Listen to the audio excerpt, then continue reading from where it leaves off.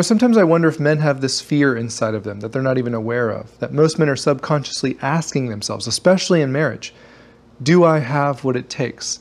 What if I'm actually a failure? And when your woman complains, when they have a concern or a desire to be loved in a new way, we have to start realizing that we hear her concern as you're not good enough, you're failing. So we defend ourselves, we stick up for ourselves, we fight back, we prove them wrong, we debate, we argue, we dismiss, because we have to, or else in our heads we're admitting that we're a failure and we don't have what it takes. When in reality, men, what's actually happening is your partner who loves you is simply giving you information on how they feel loved most, how they feel close and connected to another person.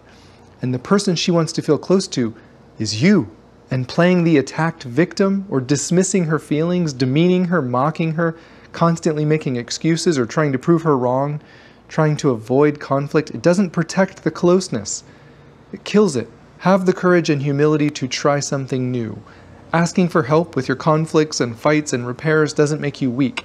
That's strength. Being overwhelmed by your wife's feelings or concerns and dismissing them as stupid, that's weakness.